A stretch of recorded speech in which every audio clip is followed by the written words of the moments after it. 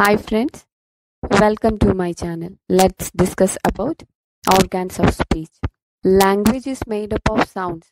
We produce speech sounds with the help of certain organs like tongue, nose, lips and teeth. These organs are called organs of speech.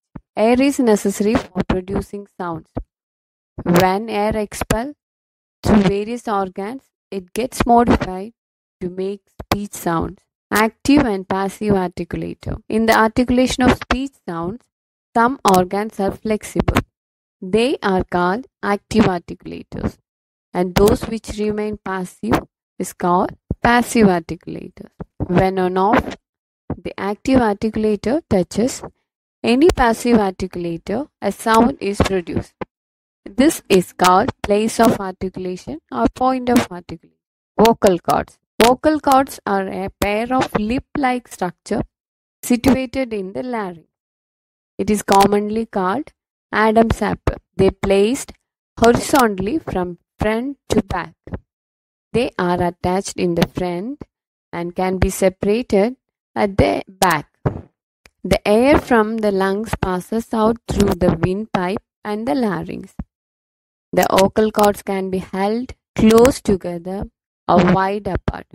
The space between the vocal cord is called glottis. In the production of certain speech sounds, the vocal cord is wide apart and the glottis is open, and the air passes out freely without any friction and produces sounds.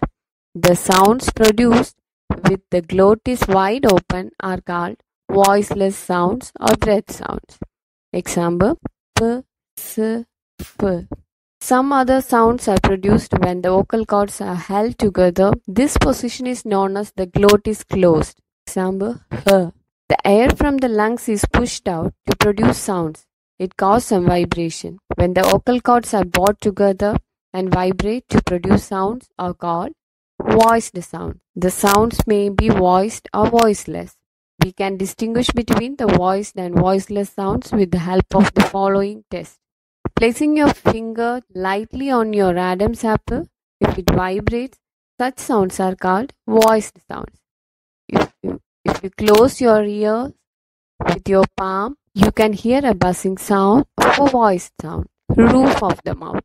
The roof of the mouth divided into three parts: teeth ridge, hard palate, and soft palate. The hard, convex part immediately behind the upper front teeth is called the teeth ridge. Behind the teeth ridge is called hard palate. The fleshy and soft part is called soft palate or velar. The extreme end of the soft palate is the fleshy finger-like structure called the uvula. The soft palate is mobile. It can be lowered or raised. When the soft palate is raised, it blocks the nasal passage. Air escapes only through the mouth. Sounds produced during this position are called oral sounds. When the soft palate is raised, it blocks the nasal passage. Air escapes only through the mouth. Sound produced during this position are called oral sounds.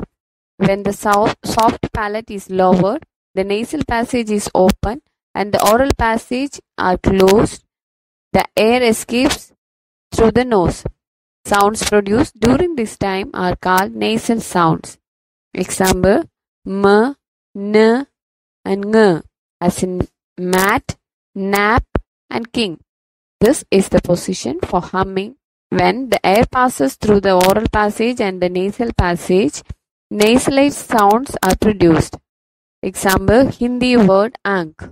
The tongue is an important speech organ. We can divide it into three main parts. The part of the tongue that lies opposite to the teeth ridge is called blade.